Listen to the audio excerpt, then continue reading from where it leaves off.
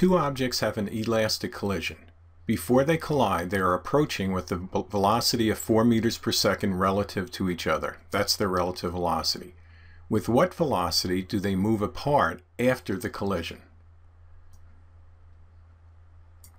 They move 4 meters per second away from each other. We have the equation here which we derive from using the conservation of momentum and conservation of kinetic energy, and we found out that the difference in the initial velocities is the same as the negative difference of the final velocities. So if they're approaching, at the end they'll be retreating from each other.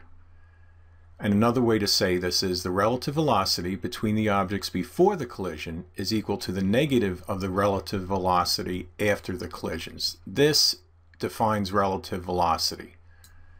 And your final relative velocity is this. You have the primes indicating final, and you take the difference of the velocities.